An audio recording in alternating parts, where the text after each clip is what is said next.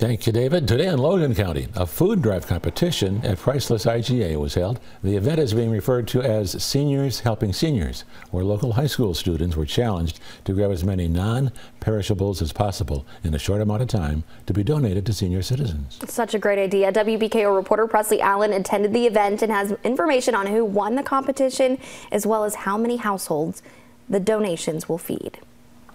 Today, high school students in Logan County had just 90 seconds to fill up a shopping cart with as many items as they could for those in need.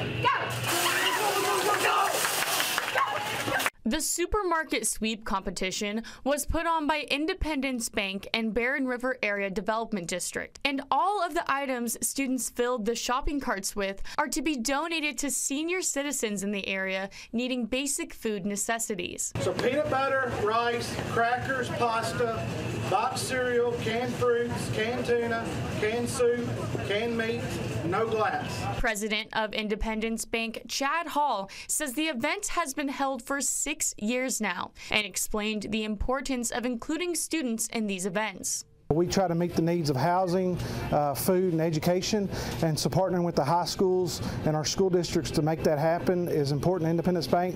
Having the kids actually here participating adds a little bit of flavor to it for them, but it also makes it more real because they're able to actually participate. Russellville High School senior Ramon Amos participated in the competition and described how it felt knowing that his contribution to the event would help feed 20 households.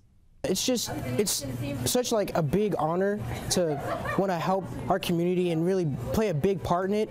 And knowing, people, I'm helping people who come from lower income families and stuff, because I've been there, like everybody's been there. So it's really nice to, go out and help people. Almost found joy in the friendly competition and talked about how participating will be a lasting memory. Getting to come out here, do this for everybody, do this with everybody, it was so much fun. And there's all the cans just right here. You can see it right here, just all the cans, just picking it up, man.